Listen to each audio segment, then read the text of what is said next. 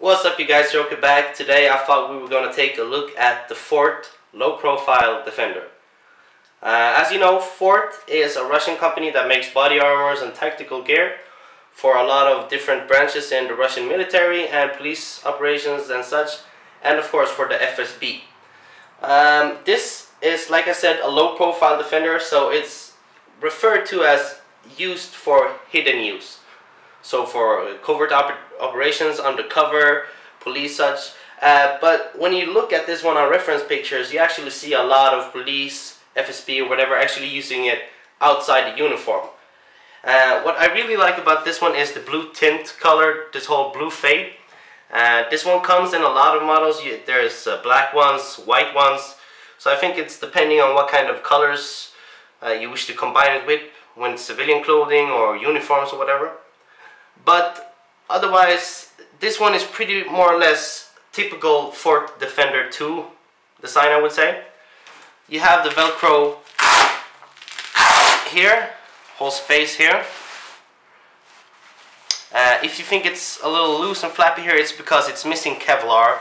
So therefore it's loose here, so it's not fully filled, but it has plates, so therefore you have the kind of more bulky here, but it's a little bit loose here because it's missing Kevlar, so that's why. So you have the whole Velcro spacing here where you actually tighten it up.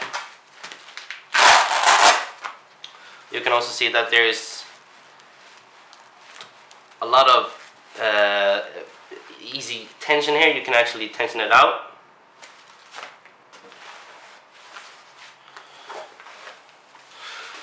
You see here original logo and serial number and marking and everything.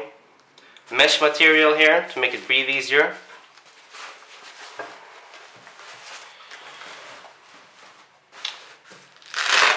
If you open it up here, this is where you can get to the plates. Now these are not real plates, of course not, very hard to get and very expensive. These are just metal steel plates designed in the exact shape and just to give some kind of a weight.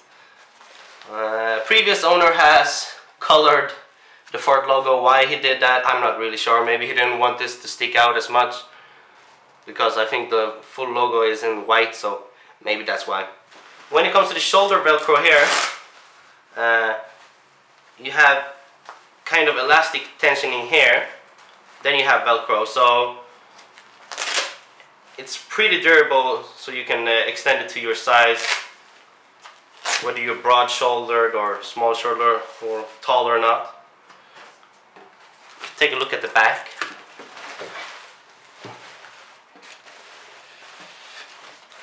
I think there's something very nice looking about this whole fabric of this. It's a nice matte finish. As you can see here, plates here, upper plate, lower plate. There's actually not so much very special about this design. I just think it's a very nice looking body armor. And I got this one when I bought my partisan harness and helmet, so I wanted to show you guys this one. So this is what it looks like. Do you guys have one of these? Let me know.